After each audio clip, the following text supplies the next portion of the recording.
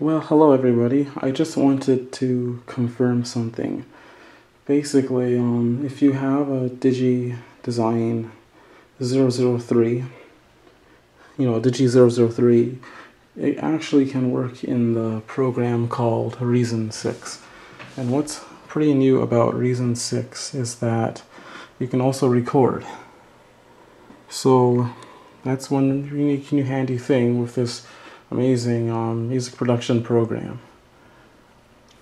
I have posted a link for you pretty much on this video, and basically at the AVID website, pretty much the company that's known to make the drivers for the Dididesign products, is that you're going to need like updated drivers. And unfortunately I only know how to do this for the Windows. Maybe this is not a problem in Mac. I'm not sure. I don't have a Mac computer.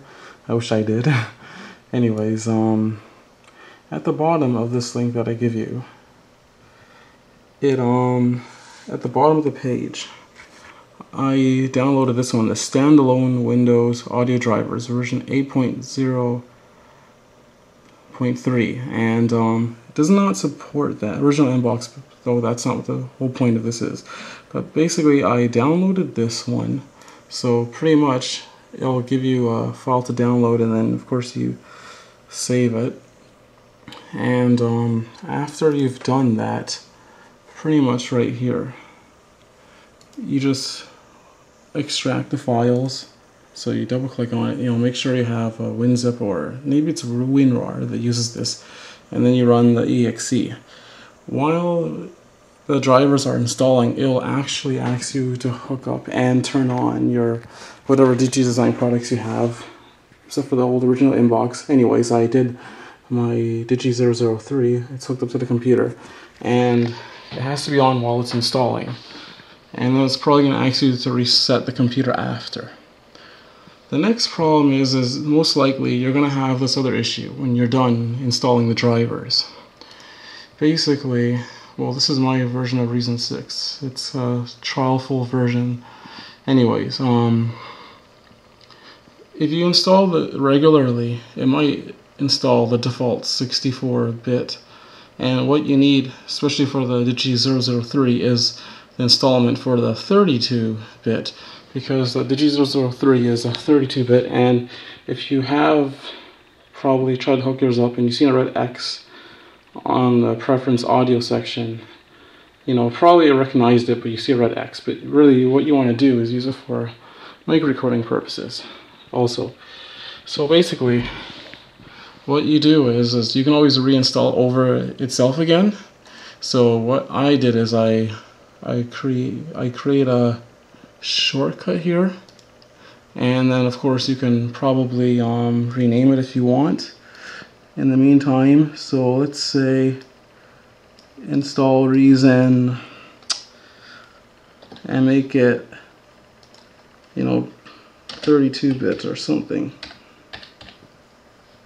So before you run it, you're gonna have to, like what I'm gonna do right now, is go to the properties, and at the end where the target box is, where all that information is on your stuff, you go to the end of it, you put a space and put \32. So then I apply to it, and then OK. And then after that you just run the shortcut instead of the original install exe file, and then you go through the same process, and then you install it, and then most likely it's going to ask you to reset the computer. After you're done installing it, sorry I already did this so I'm not going to show it again, you pretty much pretty much will have this icon, if you allow one to be at your desktop, and it'll say then Reason 32 bits. And once you open it up after you've installed the 32-bit version, is of course create an audio track, and then I already have one out here. So basically, actually sorry, I kind of messed up here. You're supposed to first go to edit, and then preferences. So go to preferences, and in the preference thing, go to the audio section, and make sure the audio card driver you select is, well, on mine it's the AVID Dididesign driver. I don't have the rec, I have the regular one, and on mine you can see that there is a green check mark instead of a red X. So now, because I have that, it's already pretty much set up here. It's already working. Basically, if I snap my finger at the microphone here, it pretty much works. And it's running through the Digi 003. Oh yeah, just to make sure you remember to hook up your speakers to the Digi 003, because the reason it's not going to run through your regular computer speakers. Well, the audio output will then come out of your Digi 003. So as a little testing right here, as I hit the record button, the Digi 003 works. And then when I play it back here with what's just recorded, the Digi 003 works.